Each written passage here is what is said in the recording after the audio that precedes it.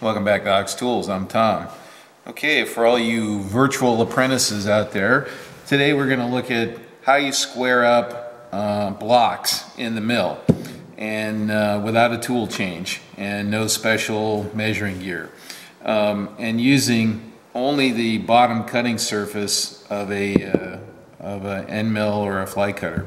This is all you need right here. So we can go from a block that's sawed on all sides to one that's square in every direction within pretty close limits.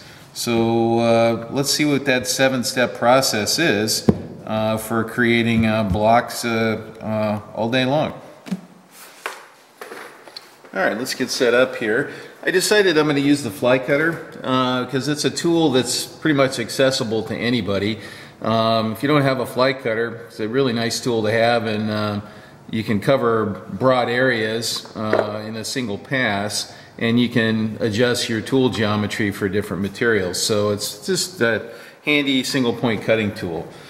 So let's get going here. First, we're going to do all this work in the vise, and what I'm going to do is just kind of get preset here. So I'm going to raise the table until I get kind of close to this. Probably, actually that's pretty good right there probably. So that, actually, you know what, I think I'm going to go just a whisker lower, okay? So I got a little bit of clearance between, you know, if this is up on the parallels, I got a little bit of room, okay? And that's just kind of just rough setting, okay? Now the next thing I'm going to do is, I have a quill readout on here, so just out of habit, I'm just going to run this all the way down and touch the bottom of the vise gently, and I'm going to zero the quill readout. So now what the quill readout is reading is this space here. So I can actually cut to a dimension or close to a dimension by just looking at the quill readout. Super handy, okay? Alright, first step here is we're just going to pick a side to start on here, and these are all pretty scroungy here, and I think what I want to do is I want to go ahead and do one of the broad faces first, okay? So, fine. Alright, what we're going to do is we're going to put that side against the vise. Well, what I'm going to do is put a piece of, this is welding wire, I'm just going to put this down in the corner, and the idea is that it just raises that back corner up just a whisker, and then I'm going to put a parallel in the front, but the part's not going to be under the parallel. I'm going to set this rod, and this is I've been using this for years. This is the handle out of my tap wrench, and I've just been using it for this operation, you know, pretty much forever, right? All right, so what I'm doing is I'm using it in the front to basically average that rear surface against the vise and push it up straight against that side. So anyway, I'm not super fussy about this particular cut, other than I just want to get a nice cut on this surface here. All right, let's get ready to cut.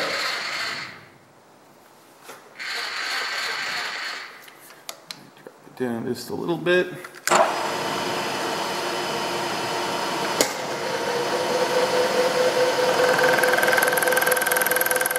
Okay, you can see it's not quite cleaning up there, so I'll come back across.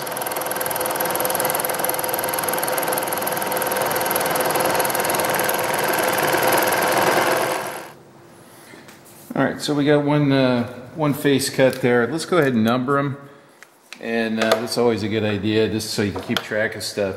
Now we got to start paying attention here. You can see that this edge is pretty scroungy. But we don't really care right now. What we want to do is establish a perpendicular side to that, which is what we're going to do next. So I'm going to use my little rod in there again. And now it's going to become more important. Drop this in there, like so. Now you can use a ball too if you got really erratic stock, and this one's just on a stick, just to make it easier to position in there, okay? Or, you know, you can hold them like this and stick them in too, but that's just what this is. We'll probably use that a little later, but let's keep going with this. So the idea here now is this rod is tilting this on this back pivot here and pushing it up tight against that vise job. Okay, that's really what I care about right now. Is I want to be up against that vise job in a good way. Okay. So now what we're doing is we're going to create our first perpendicular surface, and what we'll do is we'll go check it and make sure that we're doing what we think we're doing. Okay? Alright, so...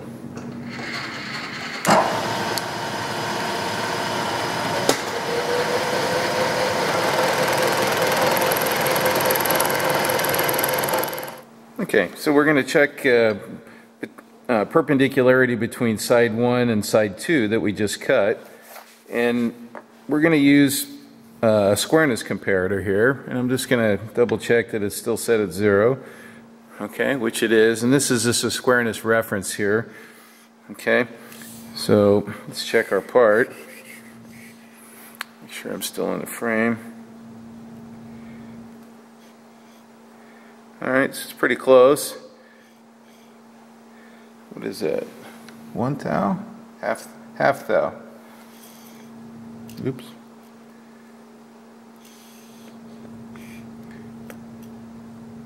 Alright, so we're about a half thou right between those two surfaces. So we're just going to keep going and rotating this part around, and we'll just check it each time and make sure that we're doing what we expect to be doing. Now, this is a really handy tool for this kind of stuff. Not totally necessary, but it sure makes checking your work a lot easier. And this doubles as an indicator stand too, so you'll see another one in a minute when we check parallelism. So, alright, so we've done 1, we've done 2, we got those pretty close. Let's do 3, which is going to be this next broad face, which is going to be parallel with this one. Okay, so we're going to put a good edge against the vise. Open this up a little bit like that, and I'm going to go on top of 2 parallels, and you'll see why in a second. Now I still got a rough clamping face, but we're going to be okay because you'll see what I'm going to do here. I'm going to set the parallels, and I'm going to back up. Okay, so I'm sitting down on the parallels, and I'm going to use this little ball leveler thingy. I don't know what people call these actually, and I'm going to set it kind of low, and the idea is that it's going to press this up against this back jaw evenly and down against the parallels. So let's clamp it down a little bit, and I'm going to tap this one down and set it down without hitting myself in the finger. So what I want to do is check the back parallel and check the front parallel, and they're both tight, and that's what I'm looking for. Okay. Now you can do this on the floor of the vise, but you put pieces of paper underneath each corner, and you just tug on the paper to see if you're sitting down on all 4 points, which is important. Okay, so now let's take a little skim cut on that little monkey. Come down, touch off, back up, drop down a whisker, and punch it.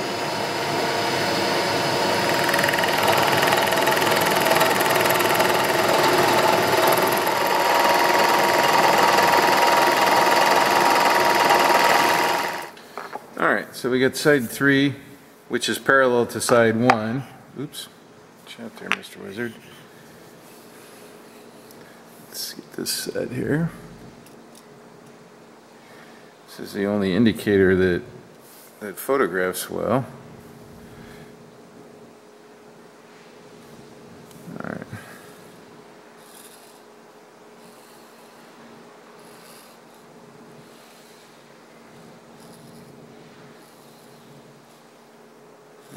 Okay, so I don't know, half thou, something like that. Let's do the rest.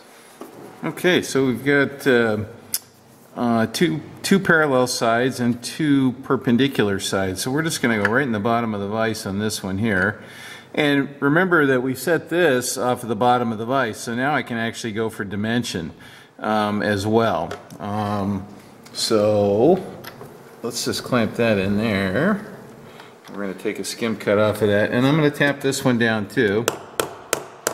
And it feels rock solid, which is what you use your ears and the vibration of the hammer to kind of tell if it's sitting down properly too. So, all right. Come down a little bit. You know what? I'm going to take a little more because that way I don't have to take multiple passes. So.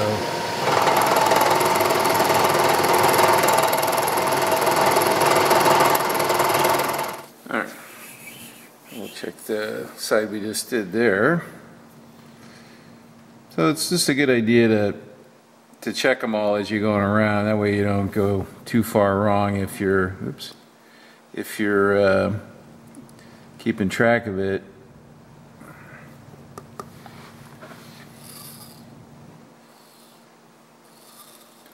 Okay, I'm pretty happy with that. It's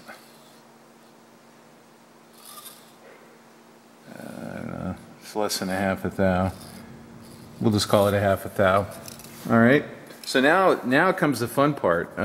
This is where the magic happens when we do these end surfaces here, because now we've got parallelism and perpendicularity in this direction, but now we got to do it this way. So how do we do that? Because we got no good reference surfaces, and what we want to do is we want to establish perpendicularity to these faces as well in a different direction. So let's go see how we're going to do that. There's a couple ways we can do that. Alright, so we've got four sides that are in pretty good shape here, and now we need to do these end surfaces. So there's several ways you can do it, but I'm going to show you the cool way, okay? So all the cool cats do it this way. You know, you can hang it out of the side and you could use a long end mill on that. To me, that's a tool change. I'm not interested in that. What we need to do is we need to set it up this way, but what we need to do is we also need to set it up square this way. And I told you up front that we're not going to use any special measuring tools, and we don't need any special measuring tools to make this side perpendicular to these four sides here, in two directions, by the way, okay? And I'm going to show you how we can do that. So I'm going to show you the way that we're not going to use, but it's actually a cool way to do it, and that is you can use a V-block, okay? Now, to me, this is cheating a little bit, all right? So we would stick the V-block in there like that, and then you would put two sides against there at once, okay? And I'm just going to clamp it gently so you can see. And these are up against the V, and so now we're square with the world, and we can dust that off, and all is good, okay? It's boring. I don't like that one. So we're going to do the clever way. So let's set that aside.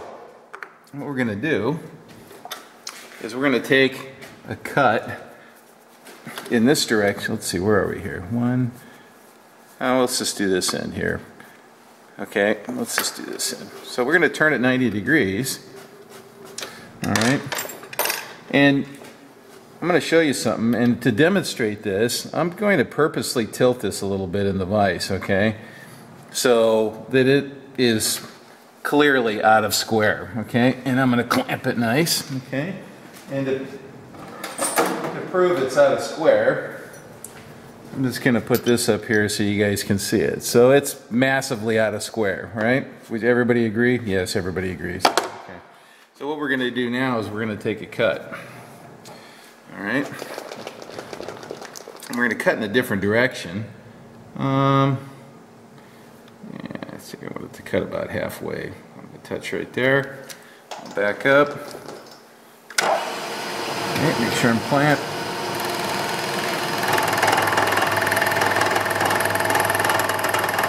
And you can see, wow, yeah, we're going to have to take a couple passes on that. Now, I don't need to clean up the entire surface. I'm just going to come down a bit.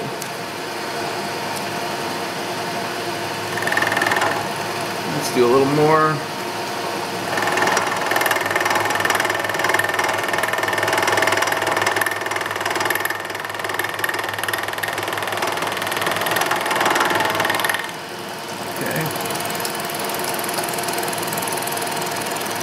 And I think I'm going to take one more real light one.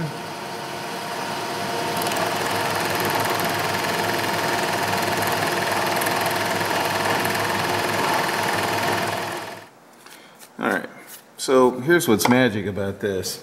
So even though we cut this at an angle, okay, and you saw the angle that we leaned it over, this edge is perpendicular, okay? And there it is. That edge is perpendicular. And that's what we care about in this case. All we need is an edge to establish the opposite side. So even by cutting that off at an angle, because this is perpendicular to this, we've created a straight edge, okay? Or perpendicular edge, I should say, okay? And it looks good from here, looking at that. All right, so what we're going to do is we're going to take that out. Now, you got to be careful. You don't want to deburr that, okay, heavily, right? What I'm going to do is I'm just going to go over on the surface plate just to take any fuzz off of that. I'm just going to put it on a little paper in both directions, and then that's it. I'm not going to deburr that edge, okay? So I'm going to go do that, and I'll be right back. All right, so I papered that edge, and now we're going to label this, because this is cut 5, but it's also going to be cut 7, okay? And now let's, what we're going to do is we're going to rotate that around, and we're going to put our square edge against here, okay? And in this case, I think I'm going to prop that up off of the bottom on my little rod there, okay, like so.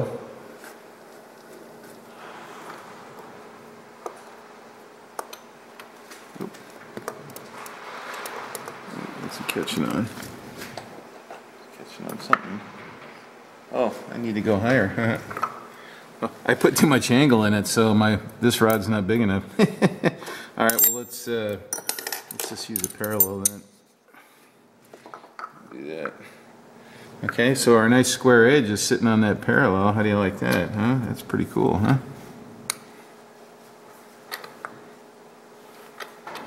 Just gonna gently put it in there. Parallel snug. So now I can do this surface here, and it's perpendicular and perpendicular with that edge, and then we just recut the opposite side to finish the job. So let's do that.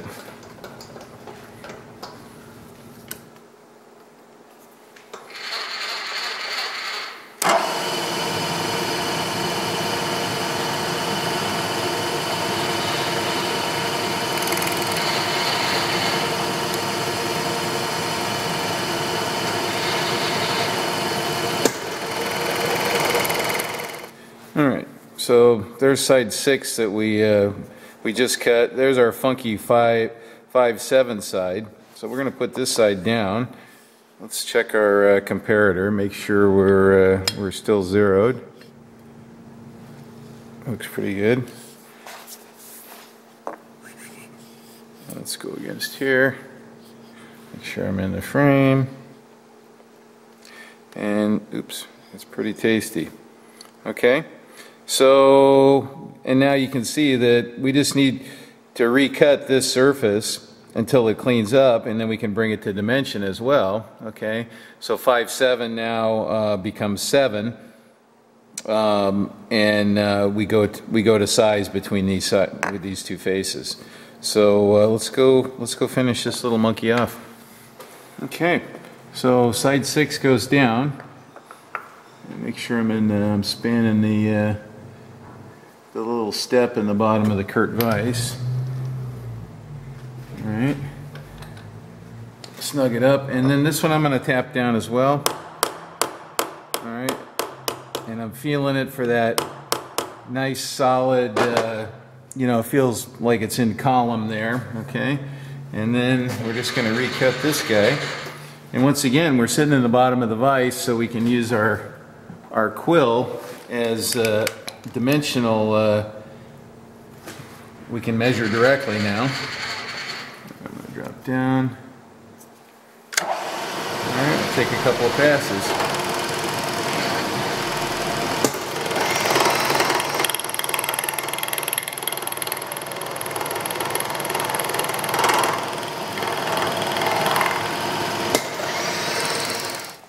All right, there you have it.